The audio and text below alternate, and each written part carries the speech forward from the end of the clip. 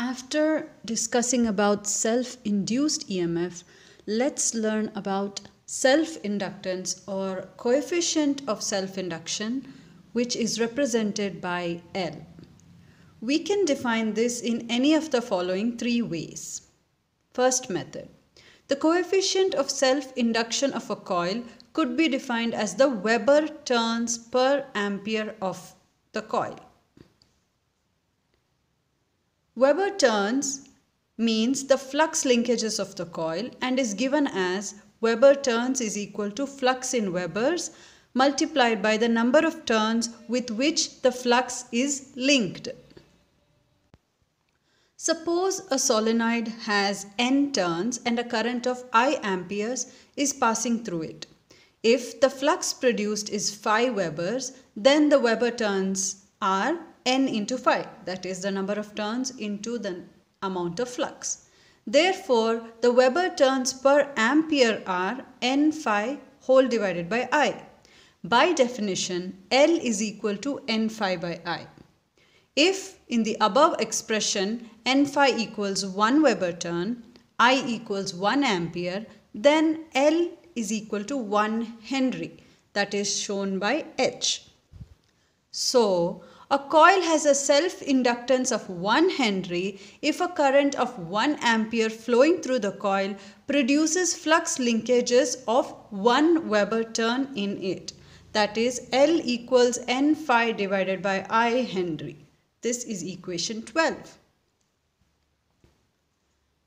Second method to find self-inductance. Referring back to equation 6 of section 2.27, that is the explanation we learned about reluctance. We found this formula for flux. Phi equals Ni divided by L divided by mu naught into mu r into A Weber. You can take this as equation 13, where N equals number of turns of the coil, I equals current carried by the coil, L is the length in meters, and A is the area of cross section given in meter square. Also, mu naught is the absolute permeability of free space, mu r is the relative permeability. Rearranging, we get phi divided by I is equal to N divided by L whole divided by mu naught into mu r into A. But from the first method we got L equals N phi divided by I. So substituting the value of phi by I, we can write it as N multiplied by N divided by L divided by mu naught into mu r into A Henry. Take this as equation 14. Therefore, L is equal to N square divided by L whole divided by mu naught into mu r into A Henry, or L equals mu naught into mu r into A N square whole divided by L Henry. This is equation 15, the second method to calculate self-inductance. We have seen in section 2.27 that the term L divided by mu naught into mu r into A is known as reluctance. So we can get another equation by substituting this value in equation 14. We get L equals N square by S. This is equation 16. Another way to express self-inductance. Now let's proceed to the third method. We have seen while discussing the first method that L equals N phi by I, or N phi equals Li, or by multiplying throughout with a negative sign we get minus N phi is equal to minus Li.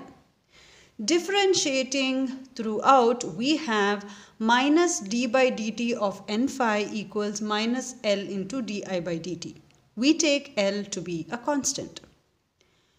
That gives you minus N into d phi by dt is equal to minus L into di by dt. According to Faraday's second law of electromagnetic induction, self-induced EMF is equal to minus N into d phi by dt. The minus sign is attached to the RHS, the right hand side, to signify the fact that the induced EMF sets up current in such a direction that the magnetic effect produced by it opposes the very cause producing it. Because it's in a direction that's opposite, we use a minus sign. Therefore, self-induced EMF, we can write it as EL, is equal to minus L into di by dt, because induced EMF, that is self-induced EMF, is minus N d phi by dt. If di by dt equals 1 ampere per second and EL is equal to 1 volt, then L is 1 Henry. Thus, another definition for self-inductance: a coil is said to have a self-inductance of 1 Henry if 1 volt is induced in it when the current through it changes at the rate of 1 ampere per second.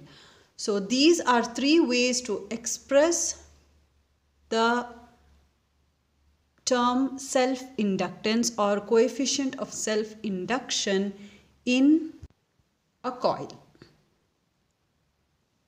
All these 3 methods are helpful in applications to come. Note down all the formula for self-inductance.